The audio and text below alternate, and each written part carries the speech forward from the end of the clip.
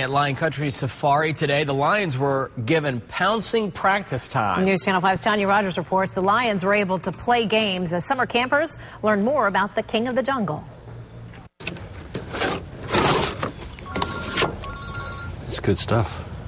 Workers at Lion Country Safari preparing a tasty meal of frozen salmon for the lions as the safari summer campers looked on.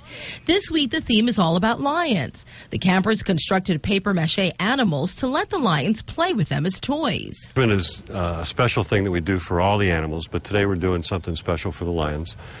It is where we give the animals an opportunity to do something that is particular to their species. With lions, they love to hunt things, they love to grab things and chase them. The lions couldn't wait to devour their catch of the day. They also feasted on popsicles made with blood to help them cool off. It makes the animals healthier. You know, an animal that's not bored, doesn't get into so much trouble, and is a lot happier throughout their life. The animals were entertained, and so were the campers who watched as their papier-mâchés were ripped apart. It was kind of fun.